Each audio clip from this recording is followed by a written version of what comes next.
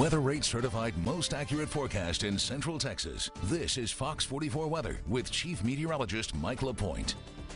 All right, Mike, it's going to be a hot one out there, but I'm looking forward to that cold front that'll be coming our way. I know I shouldn't even have said cold front.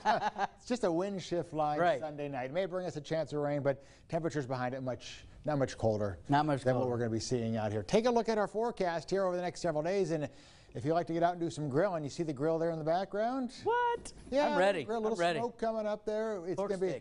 Yeah, well, that sounds good. We're looking at some hot weather here over the weekend. 94 degrees tomorrow, 96 on Sunday, with our heat index values somewhere in the 90s, upper 90s on Saturday, and then in the low 100s. That's what it's going to feel like then on Sunday. Then that cool front or that wind shift line moves through overnight Sunday into Monday, so it drops us down into the upper 80s for the most part coming up here. So it's going to be a little bit cooler, but you know, at this time of the year, we'll take whatever we can get from any kind of a front. Right now, the front is well to the south of us, and again, very quiet conditions behind it. A few clouds up in Oklahoma, a few hit and miss showers and storms trying to get going there in the panhandle, but nothing really much is happening. And temperatures back here, 70s and 80s. We've got 80 degrees right now in Killeen, 78 in Temple, 77 right now in the Waco area. It's 76 in Mejia, and there's a little humidity out there, so it kind of jumps to around 85 down in Caldwell.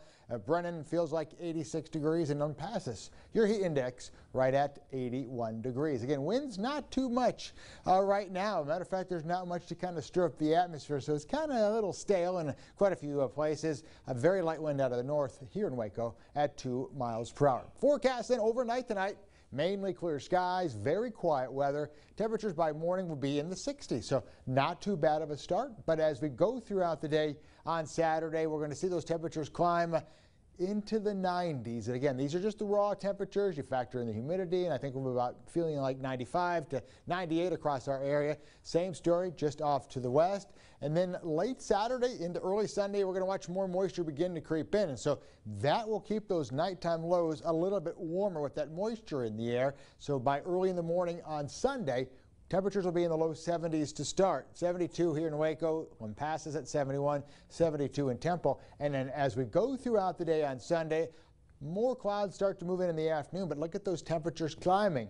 Mid to upper 90s for highs, and that's when I think we're going to see our heat index values about 105 to 106. Yeah, that's no joke. We got to be very careful when it gets to be that hot this time of the year. Look at the raw temperatures out to the west. They'll be about 100 degrees, and you might see a few scattered rain showers and some isolated storms off to our west. That's the front that moves through, and again, overnight Sunday into Monday, it'll bring slightly cooler weather. Tonight, though, mostly clear, 69 degrees will be the low temperature, and then tomorrow, mostly sunny. It should be a beautiful day. Granted, it's going to be a hot one, 94 with a heat index of 98 degrees. And then as we look ahead, sunshine in the morning, clouds starting to move in late in the afternoon on Sunday, 96 degrees for the high, but the humidity is going to be high. So that's why I think it may feel very close to 105 or 106.